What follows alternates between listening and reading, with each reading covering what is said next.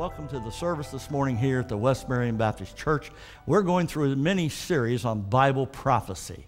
Last week we looked at Bible prophecy, and we're looking at it again this morning here of the second one. And so last week we got a perspective on how the Old Testament prophets viewed the future. And the two things that they saw the sufferings of Christ. That was his crucifixion, Calvary. And then they saw the glory that was to follow. That was the second coming of Christ. They did not see the gap in between. The Old Testament prophets knew nothing of the church. Nothing prophesied in the Old Testament of the church. And so they did not see the church. They saw two mountain peaks. They saw the first coming of Christ, of his birth, and then they saw the second coming of Christ. And so that's all that they saw, what was revealed to them, because God did not reveal to them everything, as we learned last week. The secret things of God belong to God, and he didn't reveal everything. And the church age, the age of the church, the age of grace is what we're in right now in this period. And if you look on your gap there in your diagram, you'll see it there in your diagram, as we see from the cross until the coming back and forth from the Lord, and you'll see that there. So they didn't see the gap between his first and second coming. And so we're going to take a look at that. So, see, we don't look at other things, but what we look for is the coming of the Lord. That's what we're looking for. So what the church has to look for in the future is what we're going to look at today, of the expectation of prophecy. So let's begin reading in 1 Corinthians chapter 15, verses 50 through 52. Now this I say, present tense, brethren, that flesh and blood cannot inherit the kingdom of God, neither doth corruption inherit corruption. Behold, I show you a mystery. Paul's about ready to reveal a divine hidden truth that's been hidden and reveal it. We shall not all sleep. Sleep is always referred to as the believer in Christ, never death. We do not die, we just go to sleep for a while. We go into, I like to call it, hibernation. Because you see, those that are dead in Christ out there right now, they're just hibernating. One day they're coming out. It's going to be a resurrection. Okay, so they're just sleeping. But we shall all be changed. Those that are still left or here at the rapture are going to be changed. Those that have died in Christ that are sleeping in hibernation are going to have a resurrection, and they too are going to be changed. They're going to put on incorruption, and we're going to put on immortality. And so it's a wonderful thing that's happening. And notice when we're going to be changed. In a moment, in the twinkling of an eye, at the last trump. Keep that phrase in mind, because we're going to really dig into that today. You're going to learn something, I'm sure. For the trumpet shall sound, and the dead shall be raised incorruptible, and we shall be changed. So let's pray. Father, thank you for today. We bless you, Lord. Thank you for prophecy. The fact that 25% of the Bible is prophecy. So we study it literally. We take it literally. And we thank you for it. And we thank you that it is the inerrant, plenary, verbal, inspired Word of God. And so we give you all praise and glory. Thank you what we can do with it and what it does for us, the benefit of it, and so forth. Now, Lord, as we go through this morning, once again, we ask the Holy Spirit to be our teacher and our guide. We ask him to give us illumination, understanding. And when we gain understanding and knowledge of the Scripture today, we'll ask him to give us wisdom to apply that knowledge that we've gained today. Lord, we ask the Holy Spirit now to be our teacher and our guide, as he will guide us into all truth. We ask that he would bring to remembrance the things that Jesus has said to us this week. We ask that he would anoint the Word of God in this hour. We ask that you would anoint your servant in this hour, that we may stand in the power and the anointing and the authority of the Holy Spirit of God. And Father, we'll give you all the praise and glory for it. And Lord, if there's one today that doesn't know Jesus, by whether television, radio, internet, YouTube, Father, Facebook, Rumble, we pray today they would come to know Christ. And know him, to know him is to know life everlasting. And so, Lord, we thank you and we praise you. And if there's one in our service today that's never come to Jesus, oh, would today be the day that they would come to know the Lord Jesus Christ as their Lord and Savior. And Father, we'll praise you for it and give you all the praise and all the glory. In Jesus' wonderful name, amen and amen. And praise the Lord. So we read a little bit about what we looked at last week. So this morning we're going to be looking at the promise of a pre-tribulation rapture. Are you all familiar with the rapture? Does everybody know what the rapture means?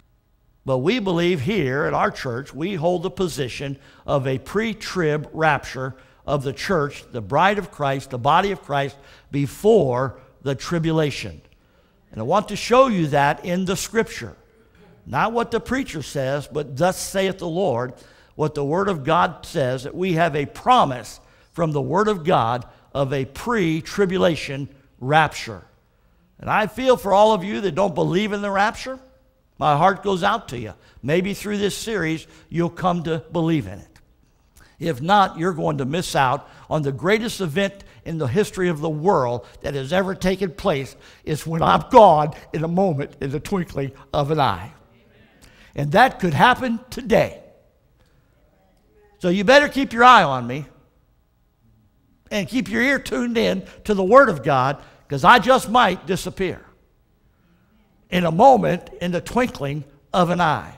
So now, just in case if I do, the main thing is you receive Jesus Christ as your Lord and Savior. Don't put it off. Don't hesitate. Do it right now if I'm gone. Come on, church. You got to help me out here a little bit. All right, the promise of a pre-trib rapture. And that is, you see, we don't focus on other things or other people. We focus on the coming of the Lord Jesus Christ. All right, so I want you to see this promise of a pre-trib. First of all, it is a focused promise. It is a focused promise. The church says, look for the coming of the Lord. The church says, even so come quickly, Lord Jesus, in Revelation 22. The world and everybody else will tell you that you're to look forward to this. When do we ever find the Bible telling us as believers to look for the Antichrist? Doesn't. When does it tell us to look for this and to look for that and all of this stuff that's going on? No, the church is commanded and exhorted to look for the person of the Lord Jesus Christ. That's what we're to focus on, because we have a focused promise that He's coming. And so you need to keep that thought in mind. Revelation 20:20. If you go back to Revelation chapter 22 and 20, we have that. If we go to Revelation chapter 1, verse 7, behold, I come quickly. We go to Revelation chapter 22, verses 7, verse 12, verse 21. Behold, I come quickly. Behold, I come quickly. Surely I come quickly. Notice he uses the personal pronoun I. We are to focus on the coming of the Lord. Get your focus upward and vertically, and quit looking horizontally. Because all of this horizontally of people and things and everything is going to be gone. And it's going to disappear, and we're going to disappear, and it's not going to be left around. And by the way, it's all going to be burned up in a tribulation. So don't focus on it and don't put your stock in it and your interest in it, because we're not going to be here. We're kids of the kingdom. And the King is coming. And He's coming for you and I. And so we praise God. So we need to have a focused promise. I want you to notice something else about it. It's a sure promise. It's a sure promise. Are you with me? Okay, we're looking at a focused promise. We're looking at the promise of a pre-tribulation rapture. I want you to know we need to focus on that promise, and that is the person of Christ. I want you to notice it's a sure promise. Now go through the verses. Let the Word of God speak to you today. Get your highlighter out. Get your pen out. All right, Titus 2:3. What's the first word? What? What's the first word? That's an action verb. We're to be doing something. We're not to be looking for the Antichrist. We're not to be looking for this or for that or anybody else. We're to be looking for the Lord Jesus Christ. Looking for that blessed hope. It's a blessed hope. And the glorious appearing of the great God and our Savior, Jesus Christ. Now remember, this is Paul writing to our young Titus, a preacher boy, and he's telling him, you start looking for the coming of the Lord. Why? Because it's a sure promise.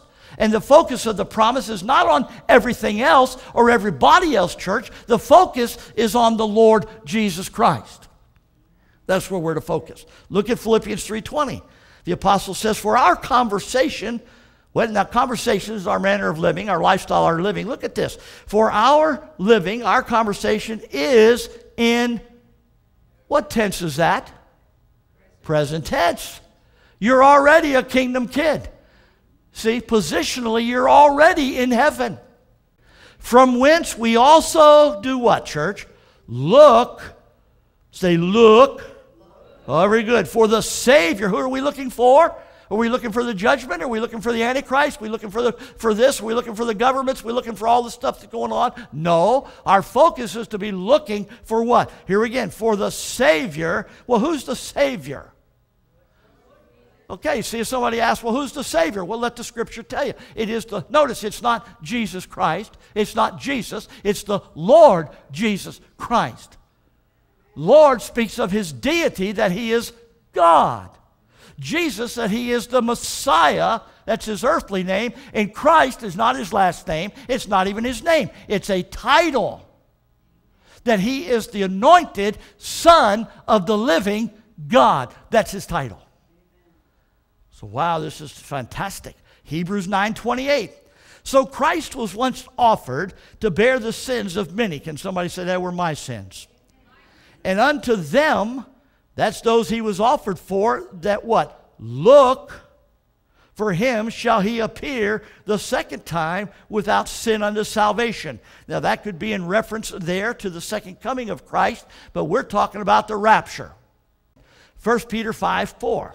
And when the chief shepherd shall appear, ye shall receive a crown of glory that fadeth not away.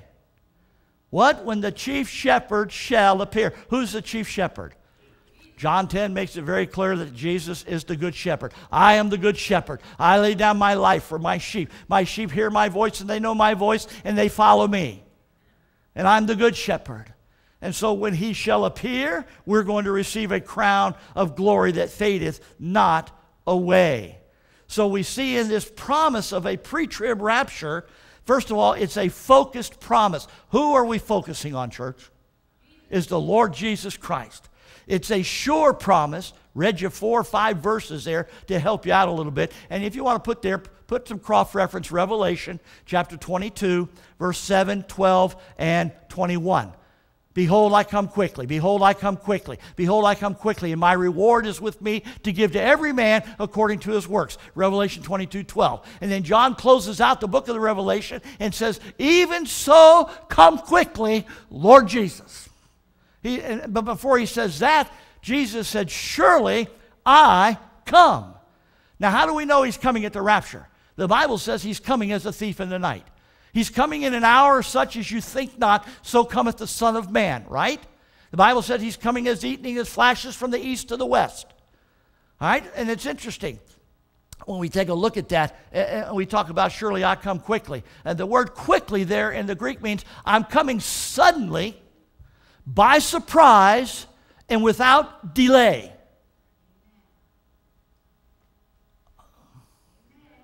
This is the Word of God, church. Not all these gurus that are out here misleading you. Man, every prophecy preacher and teacher's out there on the radio and television right now was spilling their books and their tapes and getting you to buy everything. You go, oh my goodness, you'd better, you come here, you're going to hear the Word of God. You come here, it's going to be straight out of the Bible. So if you have any argument or anything, take it up with God in His book, not with me. He wrote it, I quote it. He scripted and I recite it. There you go, amen. All right, I want you to know not only is it going to be a sure promise, it's going to be a securing promise. A securing promise. Now, folks, this is out of the Word of God. Now, listen to John 14:1-3. You all know it. Jesus said, let not your heart be troubled. Now, this is the night of His betrayal. He's at the Lord's Supper. He's about to be betrayed by Judas. And He tells them, let not your heart, men, be stirred up. Don't let it be agitated. Why? For in my Father's house are many mansions, additional dwelling places.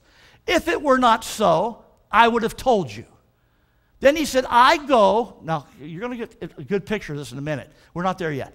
I go to prepare a place for you. And if I go and prepare a place for you, I will come. Notice how many times he uses the personal pronoun I. I will come again and receive you unto myself, that where I am, there ye may be also. That's a secure promise from Jesus himself. I'm coming for you, and I'm taking you with me so you can be with me forever. Doesn't get any better than that. I mean, what a promise from God.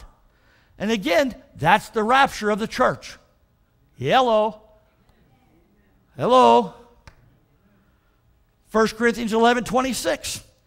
For as often as you eat this bread, I'm so glad he put this in the Lord's Supper, and drink this cup, you do show the Lord's death.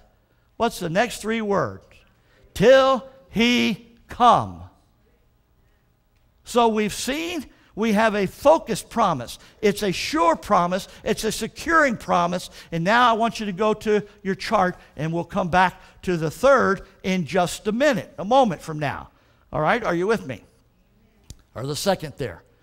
How many of you have the chart where it says Jesus' marriage, Jewish marriage, and the marriage of the Lamb to his bride? Let's take a look now. This whole thing of the rapture of the church. Remember when Jesus said, I'm going away, I'm going to prepare a place. He's the groom. Come on, talk to me. The church is the bride. He's going to go away for a while, and he's coming back to get the bride, and he's taking us back home to the Father. Are y'all with me? All right? Here's a picture of it in a Jewish wedding. All right, I'll try to explain it to you. The purchase of the bride. The groom negotiates for the bride. Okay? And what he does is he has to strike a contract of marriage, and he pays a dowry. It's a down payment that he pays. Once that dowry is paid and the contract is done, then it is sealed. The contract is sealed with a wine and a piece of food. That's how you do that. And that is a legal marriage. It's not a betrothal. They're not engaged. It's a legal marriage. So you got it?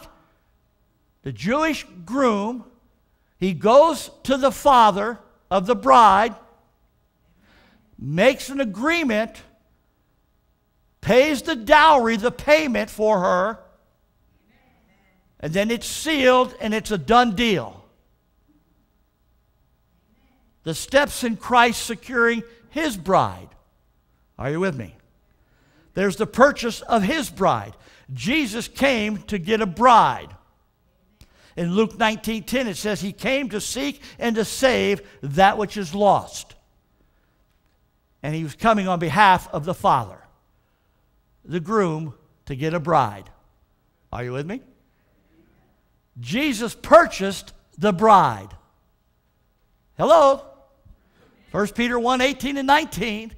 For we have not been purchased with gold and silver and precious stones, but with the precious blood of Jesus Christ. He paid the payment to the Father for his bride. And we were married to the groom.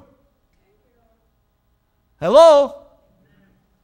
And then Jesus sealed the contract in Ephesians. For we are sealed by the Holy Spirit of God. What a beautiful picture. And then he left us the Lord's Supper to remember these things. All right, the betrothal period of the steps in a Jewish wedding. The bride and the groom are separated, for he goes to prepare a place to live at his father's property. Are y'all getting this? Separated from the Savior. Jesus goes to prepare a place for us.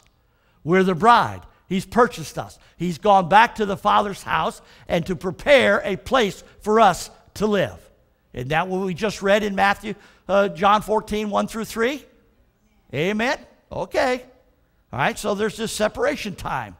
The church right now is separated unto Christ, and we are waiting, just like the Jewish bride, and we're waiting for the groom to come and get us. I turn to 2 Corinthians. We're going to look up some words here. 2 Corinthians real quickly if we're there. All right, 2 Corinthians 11. You're right there. Go to 2 Corinthians 11 with me. Everybody in 2 Corinthians 11? All right. Let's watch this. Separated from the Savior, for the time being, our groom, we're the bride. Would to God ye could bear with me a little in my folly. For I am jealous over you with godly jealousy. For I have espoused you. Hello. The church is espoused to one husband. Jesus said, I'm the groom, I'm the husband. All right? All right, you with me? And I may present you, notice what he's going to do. I present you as a chaste virgin to Christ. But I fear, lest by any means, as the serpent beguiled Eve, so your mind should be corrupt from the simplicity that is in Christ. So we have been espoused to the Savior. Are you with me? Okay? But there's a separation time, and we're waiting for the groom. All right? Now we come to the fetching of the bride. In a Jewish wedding, let's look at it first. The father tells the son when he can fetch the bride. Look across the page. Jesus fetching his church, his body, the bride. The father tells Jesus to get his bride. Next one. The bridegroom goes to get his bride. Are you with me? Now, in a Jewish wedding, when the bridegroom is told by the papa, it's time to go get your bride, son. He comes out. Oh, there's a fanfare going on, man. There's a parade. I mean, and there's noise and everything. And he's coming down the street of the city, the village, and he's making his way to the house where the bride has been preparing and waiting for him, the the bride's chamber there. But the groom never goes to the house. Are you with me? He approaches the house. The bride comes out of the house to meet the groom. Jesus at the rapture is coming for his bride. He's not coming to the earth. He's coming in the air, and the church, the bride, is going to meet him in the air. Hallelujah. Y'all getting this? Hope you're learning something today. The rapture of the church. 1 Thessalonians 4, 13 through 18, you know that. It's going to be the blowing of the trumpet, and then there's the judgment that follows. Look at the ceremony, fetching the bride. There's a ceremony of the marriage under canopy, and the father of the bride proves her purity. When she's brought back to the father, he testifies of her purity. All right? Well, guess what? When there's the blowing of the trumpet and the groom comes for the bride, where are we going?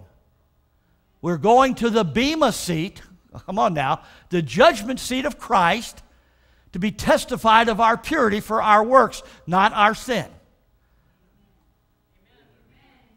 See the picture of this? This is so beautiful, man. Don't miss this, okay? I hope you don't. Okay? You can find that in 2 Corinthians 5, verses 8 through 10. All right? The Father testifies. Jesus is going to testify. Then the couple goes into seclusion for a private supper. Guess where we're going? Look across the page. We're going to the marriage supper of the Lamb after we've had the testing, the proving. Okay? Turn to Revelation chapter 19 with me. I don't want to miss some of the scripture passages here. All right, everybody, 19:7. All right. Let us be glad and rejoice and give honor to him. Why? For the marriage of the Lamb is come, and his wife, that is the bride, the church, we're already married, hath made herself ready. Well, how did we? And to her, the church, the bride, was granted that she also should be arrayed in fine linen, clean and white, for the fine linen is the righteousness of the saints. That's you and I. That's your wedding garment. And he saith unto me, Right, blessed are they which are called unto the marriage supper of the Lamb. And he saith unto me, These are the true sayings of God. Verse 11, and I saw heaven open, and behold, a white horse, and he that sat upon him was called Faithful and True, and in righteousness does he judge and make war. That's speaking of the second coming. The bride, our groom, is not coming to make war with his bride. He's coming to make war with the Antichrist. Now, if that's the truth, if that's the case, then how did we get up there to start with if we're coming with him? We got raptured out. Revelation 4:1, come up hither. And we were raptured out, and Jesus now, he's already come for his bride. Now he's coming with his bride. Oh, this is just awesome. All right, so we're going to the marriage supper. I believe that's going to take place in heaven with those of us that know the Lord. Okay, then after that, there's a marriage feast. Are you with me? Coming out of seclusion now, the husband presents his bride to the guest. Now, where have we gone in heaven? We've gone into seclusion in glory with our groom, and we've had a wonderful supper. Amen? All right. Now we're coming out of seclusion. The husband presents his bride to the guest. Jesus, on what is called the day of Christ, will show the world his bride at the second coming. Are you with me on this? You see, we've gone into seclusion for 7 years called the tribulation at the marriage supper. And now it's time, now we're not talking about the day of the Lord, we're talking about the day of Christ. And what did the groom do in the Jewish after that? He comes out and he presents his bride to all the guests. Well, Jesus is going to present his bride, the church, to all the world. Because the Bible says in verse 14 of chapter 19, we are an army coming back with the Lord. You're in the army now. Amen? And the scripture tells us over in Revelation, if you read, that when that time comes of the second coming, the Bible says that God is going to roll back the scrolls of heaven and open up heaven. And the Bible says that every eye on the planet shall see him coming in glory. And heaven's going to open up, and the planet is going to look up, and God's going to open up, and they're going to see the glory and the brightness of Christ, our groom, that's going to and that's why when the Revelation says, and the sun became dark as sackcloth as ashes, it's not from nuclear holocaust that everybody thinks. When the sun in his glory eclipses the sun as you in, it becomes a black dot. And here comes the glory of God with the groom, with his bride, the church. And he's to make war with the Antichrist and all the Christ rejectors and all the demons and all the armies that have gathered in the valley there of Jehoshaphat. And it'll all be over with in a short period of time. You got to separate the two. There are two different events separated by two different things over a period of 7 years. But we have this wonderful, glorious promise of a pre-tribulation rapture. It is a focused promise on the Lord Jesus Christ. It is a sure promise. It is a secure promise. Okay, are you with me on this? Now the marriage feast, and then there's the marriage celebration of the feast. On the bottom of your little chart there, you all got it there, the marriage feast? Now this is what we call today a wedding reception. All right, have y'all been to some of these receptions? You ever been to a poor man's reception? You know, you might have some Vienna sausages wrapped up in little, some little Swedish meatballs, and some crackers, and there's your reception. And then you go to some others, and man, they're big. Then you go to some that got wealth. Come on, I hope you know where I'm going. And that reception in Jewish time, believe it or not, depended on the wealth of the parents that were involved as to how wealthy they were. It was to how long the reception lasted. Are you all getting this? I know you're sitting there, some of you looking at me going, This isn't a comic book or Marvel mystery book. This is the Word of God. A lot of prayer and work's gone into this for what you have in your hand. And a lot of prayer and begging God to make it right, make it Bible, so you would enjoy it and then have it. So Jesus, that's called the day of Christ. He's going to show his bride off. Then there's the marriage celebration feast. And you know what that is? Our wedding feast is? It's called the millennial reign of Christ. We're going on a honeymoon for 1,000 years with Jesus. You know why? Because the church, we're married into money. Hello. Hello, David. I don't have to wait for here on planet. My granddaughter's getting married next month, and there'll be some type of reception that'll last a few hours, and because of the wealth of the parents, that's about all it's going to be able to afford. But I'm telling you, we, as the bride, are going to enjoy our 1,000-year honeymoon with Jesus, because guess what? All of our lives, we've waited to be married into money, and I'm married into money. You all got this? My father's rich. He owns all the world. He owns all the cattle on 1,000 hills. He owns all the gold and the silver and the mines and the platinum and uranium and plutonium. He owns it all. And it's all Jesus, and he's the heir, and I'm a joint heir with Christ, so it's all mine. This, by the way, we're talking about the 1,000 millennial reign of Christ, right? Amen? Are y'all with me? This is a promise, here's Bible prophecy, that God made to Abraham, that God made to David, that the king, Yeshua, Messiah, would sit on his father's throne in Jerusalem for 1,000 years. This will be the fulfillment of the promise that God made to Abraham, to Isaac, to David, King David. B, because we're looking at a sure promise. We're looking at A was a focused promise. Now I want you to see it's a factual promise. It's a factual promise. The next event on God's prophetic calendar is the rapture of the church. Look with me in verse 13.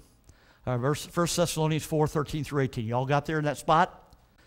But I would not have you to be ignorant. We're not supposed to be ignorant, Paul said. Brethren, concerning them which are asleep. That's our brothers and sisters who have died in the Lord already.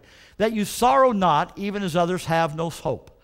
For if we believe that Jesus died and rose again, even so them also which sleep in Jesus will God bring with him. Well, wait a minute. If they're asleep in the ground out here, how's God going to bring them? Because to be absent from the body is to be present with the Lord, the soul and the spirit. God's bringing the soul and spirit back with him. Okay, are you with me this? And then notice what's going to happen. For this we say that you by the word of the Lord, that we which are alive and remain unto the coming of the Lord shall not prevent them which are asleep. Verse 16. For the Lord himself, this is a fact. For the Lord himself shall descend from heaven with a shout. Notice the first thing, the Lord himself. The second thing, with a shout, with the voice of the archangel, and with the trump of God. And the dead in Christ shall rise first. Then we which are alive and remain shall be caught up. Do what? Nothing about earth here, folks. We're caught up. The groom's coming and the bride's going up to meet the groom.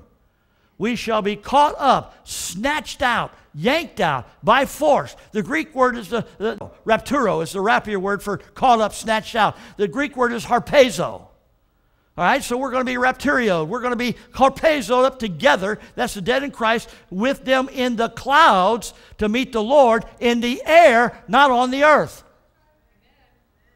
And so shall we ever be with the Lord. Wherefore, comfort one another with these words.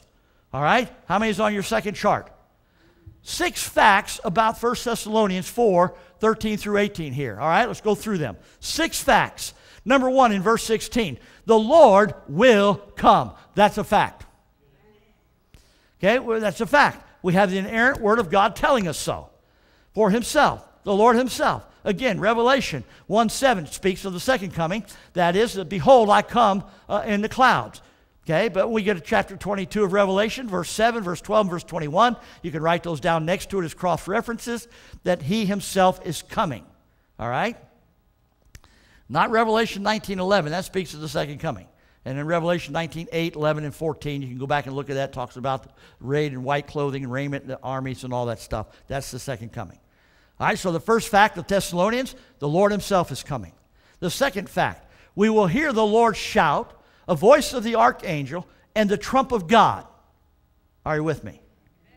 Now, I want you to get this. The trumpet is very important.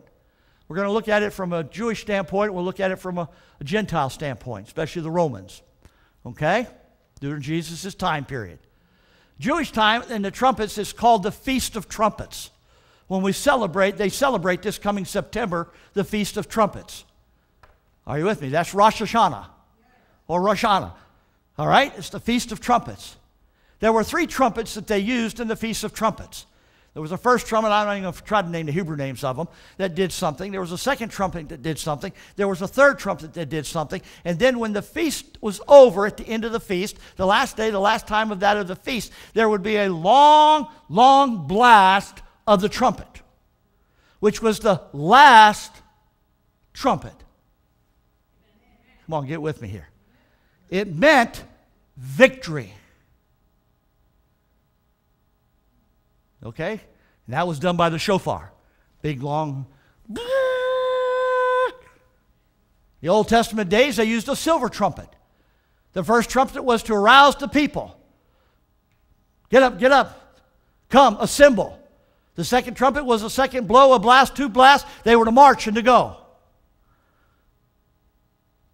We come to the Romans. Interesting. The Romans did 3 trumpets. During Romans' day. Those of you who have served in the military, you know what I'm talking about. The first blast of the trumpet was Reveille. Time to get up and wake up at 4:30 a.m. in the morning. How many of y'all familiar with that? Come on, you guys that served in the military. You know what I'm talking about, Reveille. There was a trumpet. Then there was a second trumpet that they used in the military. And that was to assemble the troops together. Then there was a third blast on a trumpet, and that was for the troops to move out.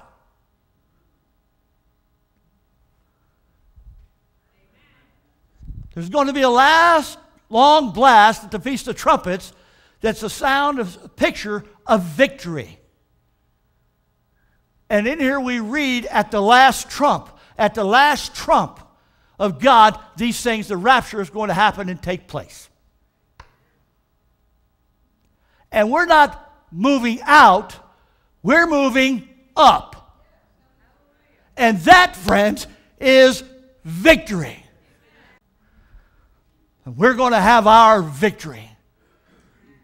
And by the way, Feast of Trumpets is coming up pretty soon. And everybody right now is talking about a lot of things that are going to fall into place and that they're going to do and pull off come next September the 24th, 2024. There just might be one more last blast of the Feast of Trumpets, and it's victory time for the church, for the bride. This is fantastic. So I hope you get all this. The dead in Christ will rise first. Now notice when this is going to take place. Look at 1 Corinthians 15:52. It's in your notes there. How's this going to take place? In a moment, in the twinkling of an eye, there it is. There's the long blast at the last trump, for the trumpet shall sound, and the dead shall be raised incorruptible, and we shall be changed. Now, the twinkling of an eye, you can't see it with the naked eye. You can see a wink or a blink, but General Electric 30 years ago, now it's probably even faster because of the technology we have today, measured the twinkle of a human eye, 11th 100th of a second. That's to the 11th power, 11 zeros. I mean, you got to be kidding me. But even better than that, it says in a moment. You know what a moment is? It's the Greek word translated autonomous, or where we get our English word atom. Come on, get a hold of this, man. Don't miss this. You got this? The atom is the smallest part of matter. Okay? It's invisible, and it cannot be divided by time. In a moment, I'm out of here. Fourthly there, the fourth fact, the Christians will be caught up, right? The Lord's coming down, and we're going up to meet him in the air. Pre-tribulation.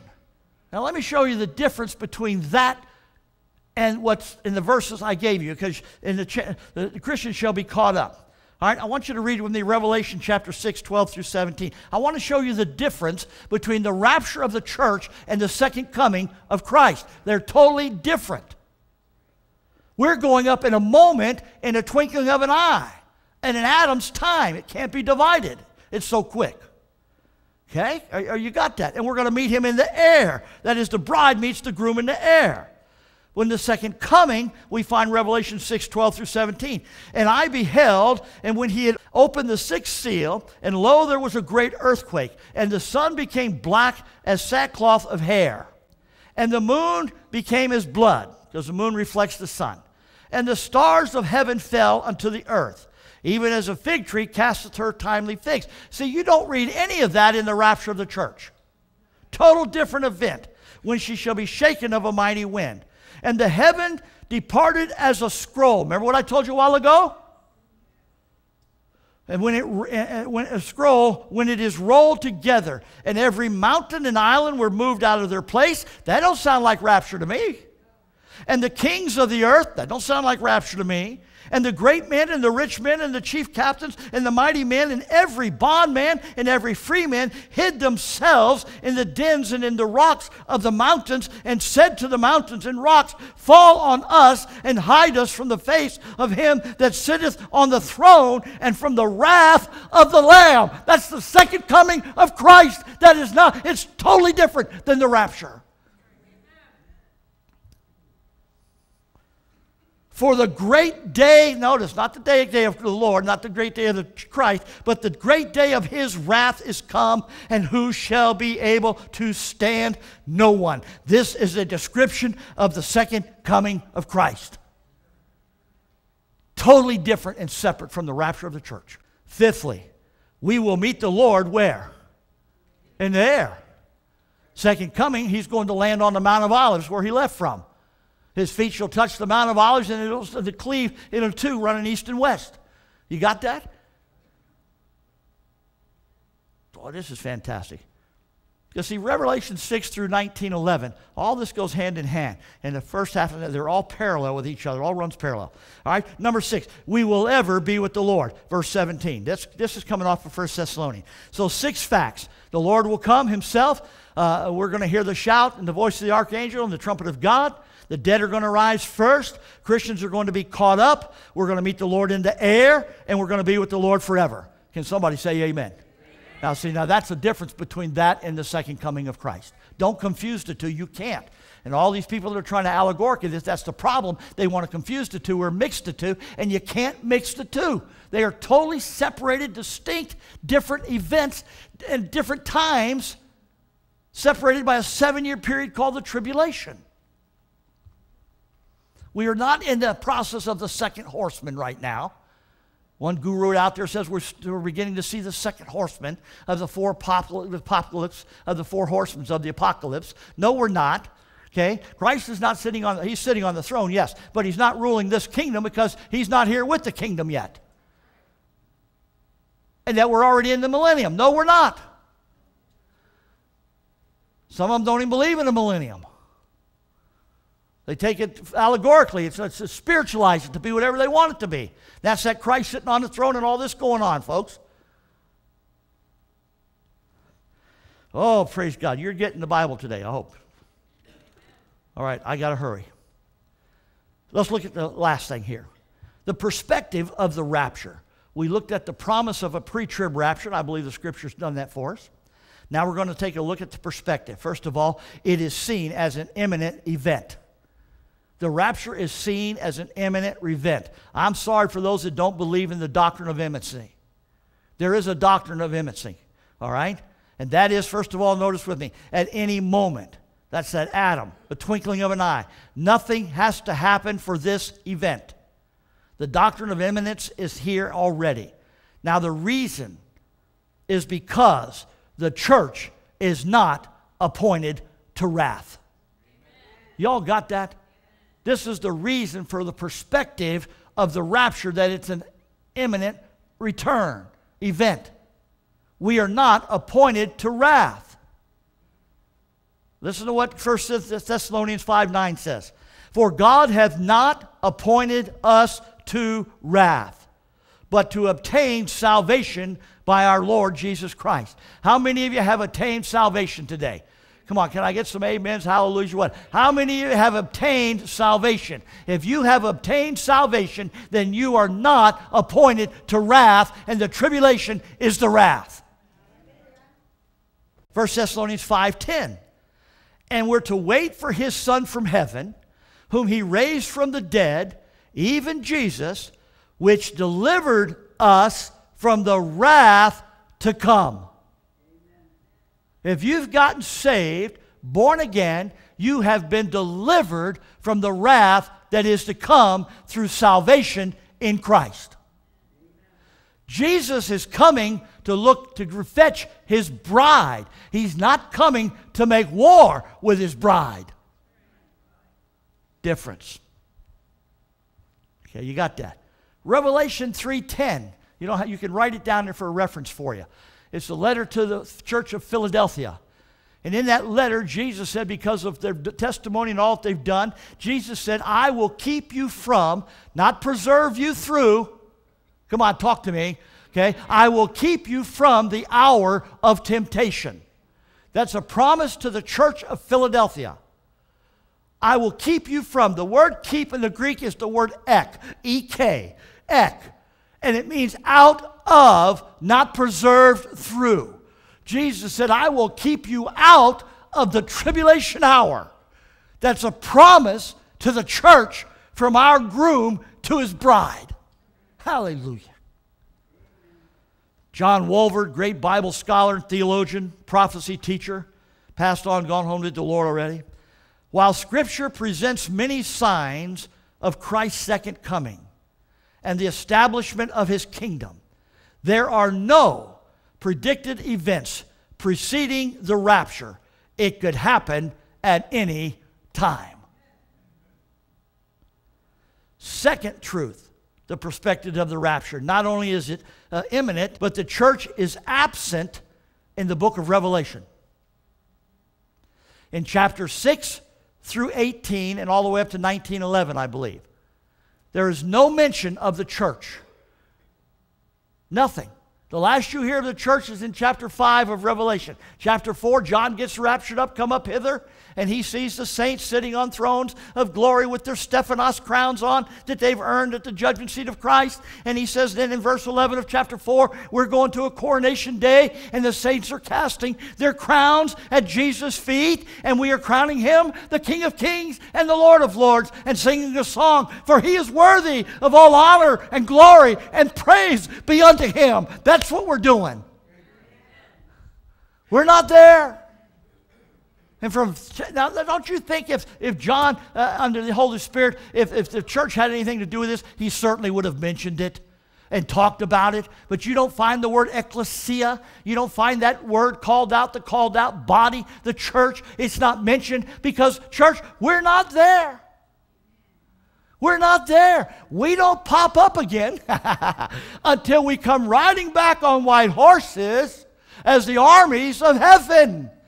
In verse 14, well, how did the army get there? Any way to get any army moved anywhere, it's called mobilization. You got to move them. You got to mobilize them. And in chapter 4, John got mobilized. He got caught up, and the church is going to get caught up. We're going to get mobilized, and we're going to have 7 years of training for a war that we won't even have to fight. The Bible says the sword will go out of his mouth, and he will smite the nations, and it'll all be over. Wow. So the perspective of the rapture, it's an imminent event, and the church is absent. The church is not mentioned. The 7-year tribulation is going on at this time. Wrath is being poured out. This is what the body of Christ says in Galatians. This is really cool. For as many of you have been baptized into Christ. How many have been baptized into Christ? Have put on Christ. That's if you've gotten saved. Now notice, this is how God, if you want to know how God reviews how God reviews the earth right now and everything, how he reviews it. He reviews it, there's only 3 groups of people on the planet. Right now. Right now. This is how he views it. For there's neither Jew, first group. Second group, Greek. There's neither bond nor free. There's neither male or female. For ye are all one in Christ. We're all one. This is the body of Christ. Speaking of the body of Christ. So how does God break all this down in this present age that we live in? How does God see this present age? Because in glory, we're all going to be one. Okay? Not going to be any difference between the Jew, the Gentile, and the... Okay, let's see how he does it. 1 Corinthians 10:32. Give none offense, neither to the Jews, first group, nor to the Gentiles, second group, nor to the church of God, third group. 3 groups of people on the planet today. Are you with me? The first 2 groups that are mentioned, Jews and Gentiles, the majority of them are lost. Then he mentions the church of God, that's the saved. You see, there's 3 groups, but there's only 2 kinds of people. You're either saved or you're lost, period. There's no in between.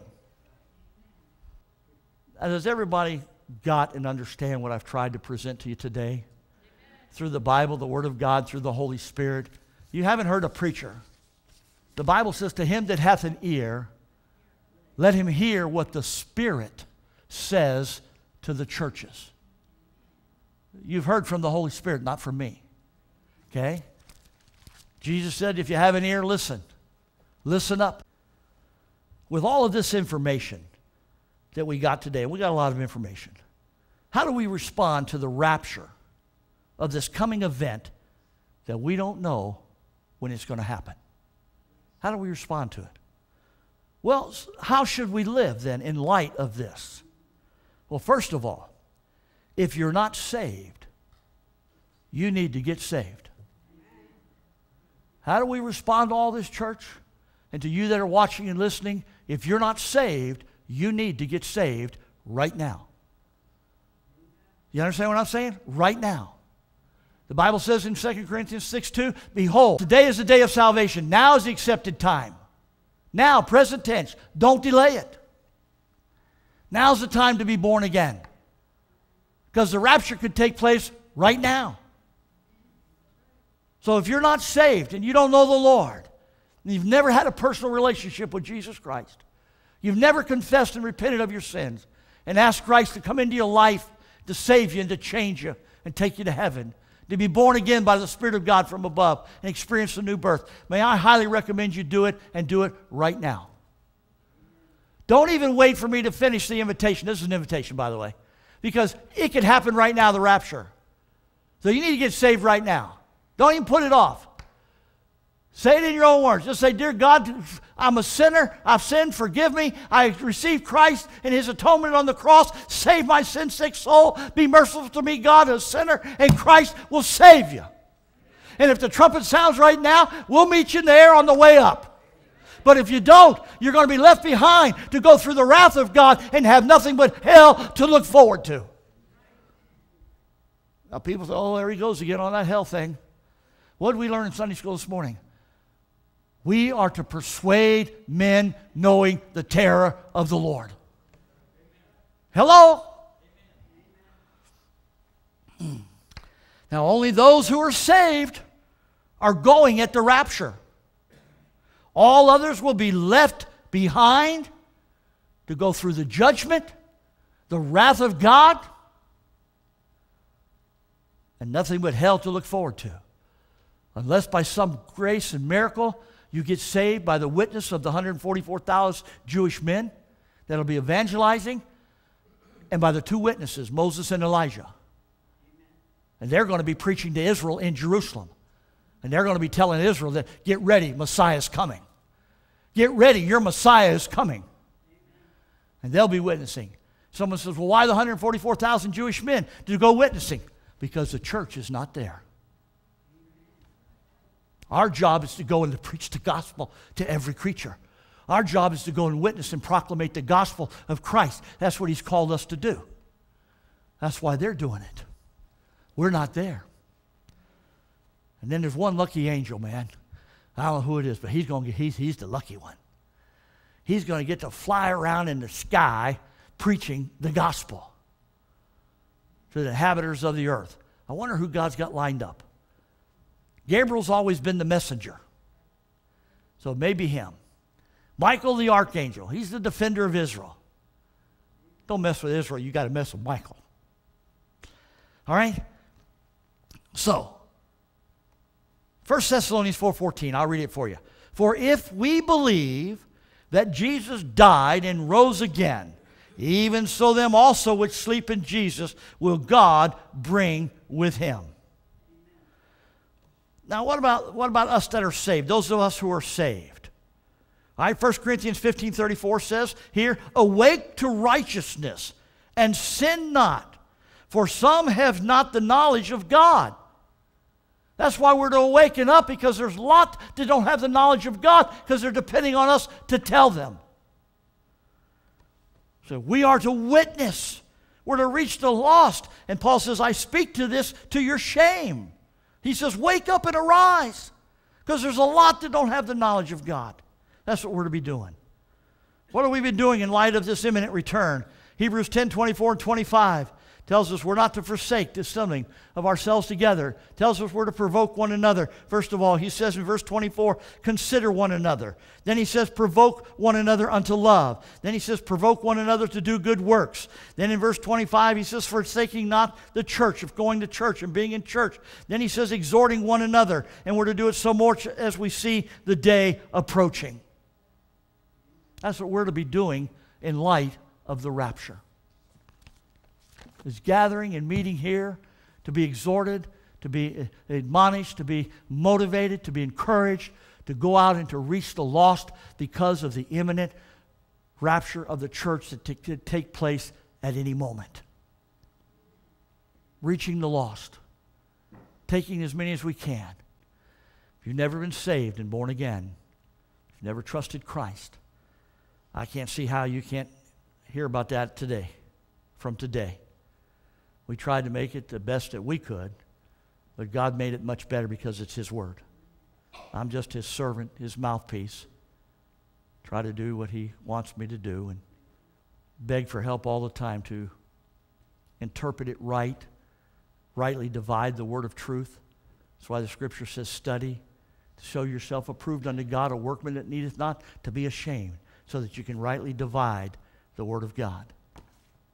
And so I hope that we've done that to you today, to encourage you, to excite you. Now, we get all excited about all this.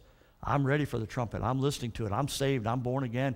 I'm waiting. I'm ready to go. I'm ready to go to heaven and everything else and get out of this place. Amen?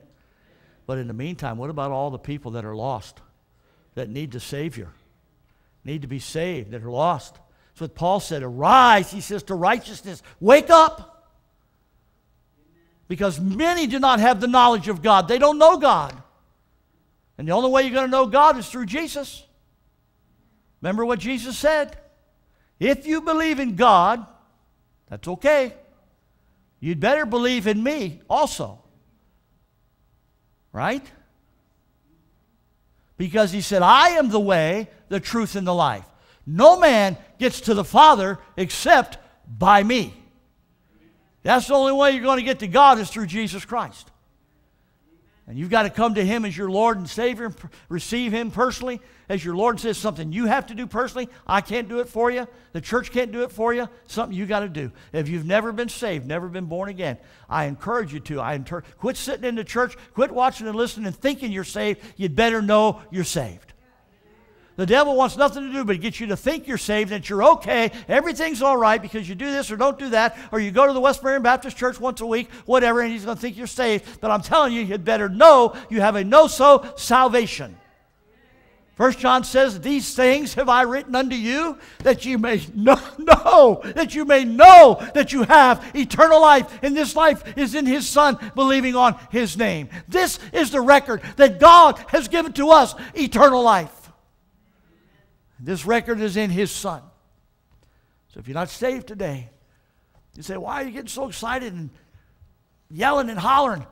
Because we learned this morning that we are knowing the terror of the Lord. We're to persuade men. So I'm trying to persuade you to get saved today. Not mad at you. I'm not angry. I love you. Nothing else. I know you want to hear the word, but hey, nothing else. I'm going to tell you the truth. I'm trying to keep you out of hell through a relationship with Christ. I don't want to hear about hell. Well, you'd better hear about it, because that's where you're going to spend eternity without the Lord. Somebody said, well, I don't want to push anybody. Well, where are you going to push them to? Hell number 1? Hell number 2? Hell number 3? Where are you going to push them? You're supposed to compel them. Go out into the highways and the byways and the hedges and compel them to come in, that my house may be full. The word compel means by force. It means you literally have to grab them by the arm and yank them to church with you.